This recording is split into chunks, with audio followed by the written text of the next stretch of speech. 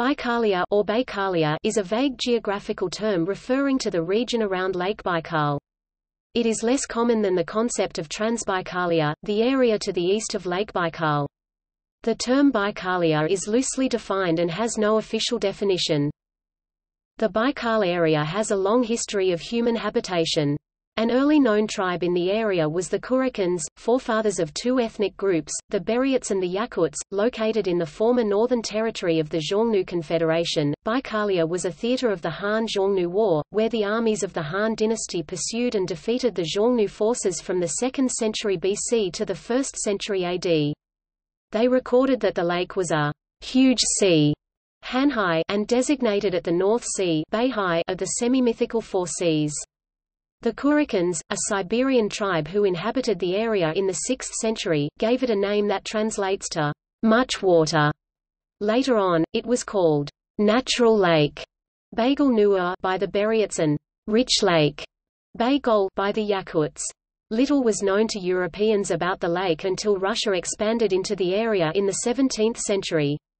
The first Russian explorer to reach Lake Baikal was Kabat Ivanov in 1643. Russian expansion into the Buryat area around Lake Baikal in 1628–58 was part of the Russian conquest of Siberia.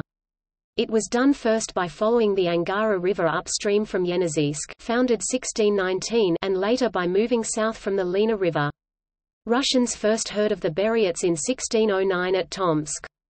According to folktales related a century after the fact, in 1623, Demid Pyanda, who may have been the first Russian to reach the Lena, crossed from the upper Lena to the Angara and arrived at Yeniseisk. Vakor Savin (1624) and Maxim Pafilyev (1626 and 1627–28) explored Tungus country on the lower Angara.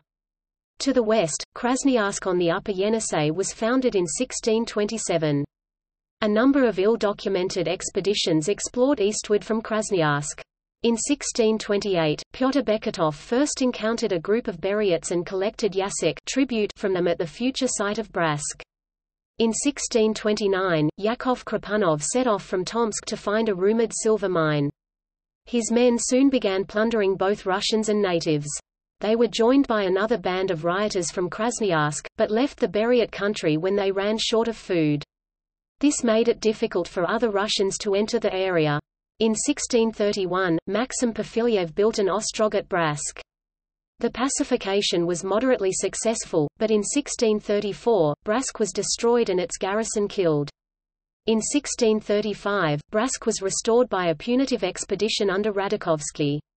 In 1638, it was besieged unsuccessfully. In 1638, Pafilyev crossed from the Angara over the Ilim portage to the Lena River and went downstream as far as Olyokminsk. Returning, he sailed up the Vitim River into the area east of Lake Baikal 1640, where he heard reports of the Amur country. In 1641, Verkholensk was founded on the upper Lena. In 1643, Kabat Ivanov went further up the Lena and became the first Russian to see Lake Baikal and Olkhorn Island. Half his party under Skorokodov remained on the lake, reached the upper Angara at its northern tip, and wintered on the Barguzin River on the northeast side. In 1644, Ivan Pokobov went up the Angara to Baikal, becoming perhaps the first Russian to use this route, which is difficult because of the rapids. He crossed the lake and explored the lower Selenj River. About 1647, he repeated the trip, obtained guides, and visited a Setsen Khan near Ulan-Bator. In 1648, Ivan Galkin built an ostrog on the Barguzin River which became a center for eastward expansion.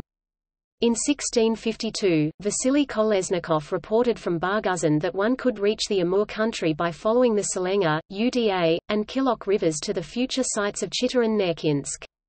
In 1653, Pyotr Beketov took Kolosanov's route to Lake Urgin west of Chita, and that winter his man Urasov founded Nerkinsk. Next spring, he tried to occupy Nerkinsk, but was forced by his men to join Stefanov on the Amur. The Trans-Siberian Railway was built between 1896 and 1902. Construction of the scenic railway around the southwestern end of Lake Baikal required 200 bridges and 33 tunnels. Until its completion, a train ferry transported railcars across the lake from Port Baikal to Mysovaya for a number of years. The lake became the site of the minor engagement between the Czechoslovak Legion and the Red Army in 1918. At times during winter freezes, the lake could be crossed on foot, though at risk of frostbite and deadly hypothermia from the cold wind moving unobstructed across flat expanses of ice. In the winter of 1920, the Great Siberian Ice March occurred, when the retreating White Russian Army crossed frozen Lake Baikal. The wind on the exposed lake was so cold, many people died, freezing in place until spring thaw. Beginning in 1956, the impounding of the Irkutsk Dam on the Angara River raised the level of the lake by 1.4 meters (4.6 feet).